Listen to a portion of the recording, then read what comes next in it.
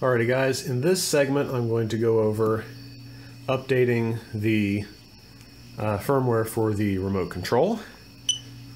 And in this case I have it powered on and it's plugged into the laptop so that it can charge. And over here I'll need to take off exposure lock. There you go. So we're going to use the DJI Go 4 app.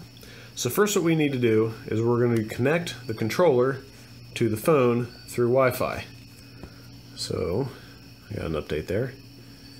Let's do Wi-Fi here. Now mind you, this is on Android 8.0.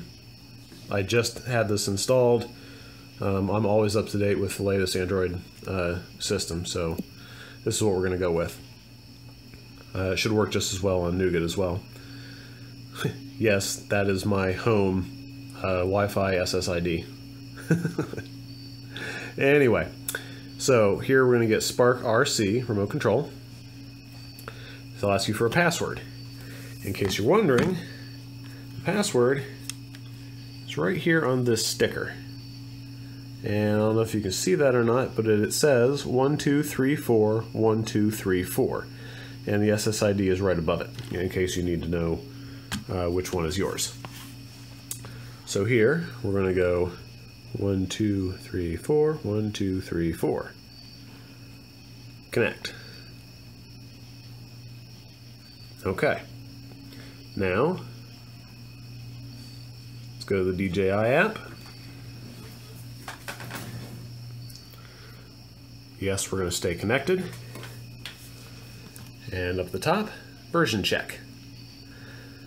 New controller firmware found. So this is version 400 for the remote. Update log, your incompatibility update or lacking update log, blah blah blah, don't care. Requires approximately 10 minutes. So now we're going to go download now. Connect to a network first. Okay. Remember, I'm connected to Wi-Fi in the remote. So first, go back in here and go back to, come on. Well, I don't need to forget that, but I need to get out of that. That's all right. We'll forget it for now. No big deal. Okay, so now we're connected back to home internet. We're going to go back here.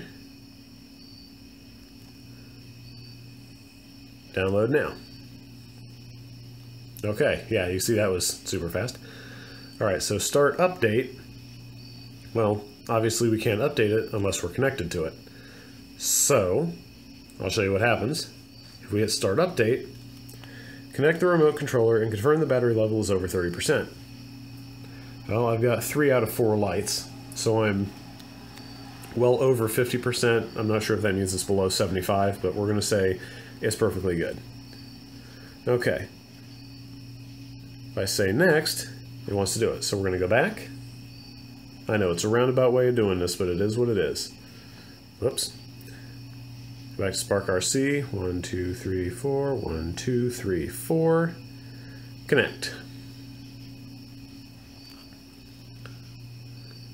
Alright, we are connected. It's going to ask me at the top again, do you want to stay connected?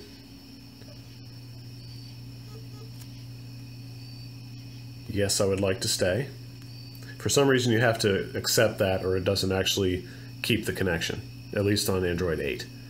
So back into DJI 4. And now, I hit start update, take off exposure lock. Let's watch what happens to the controller. I'm not going to sit here and make you watch all 10, 15 minutes, whatever, but let's see what happens. Alright, progress is already 5%.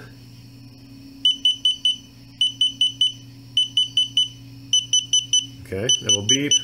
You don't have a green light.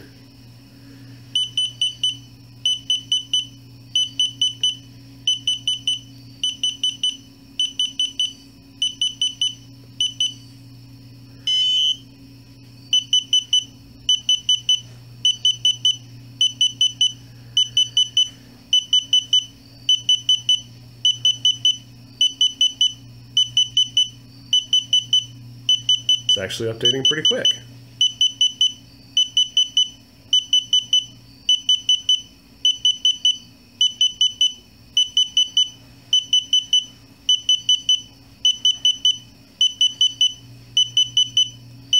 Maybe you will get to see the entire thing.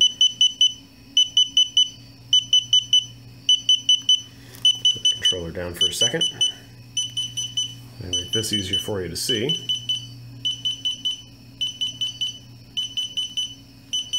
You can see the controller there in the background. Okay. So, update complete.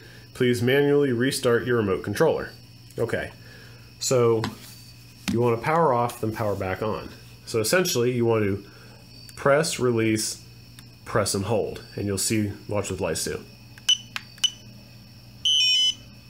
Okay, that's off. Notice our power light's off. Do it again to bring it back on.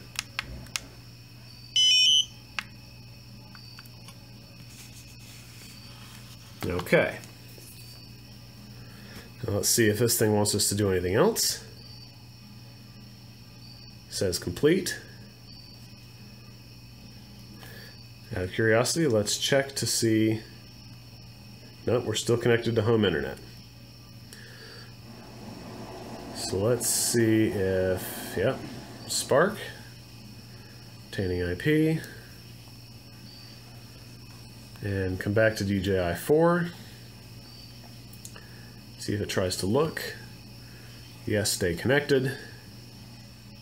Version check. Ta-da. Latest version. All right.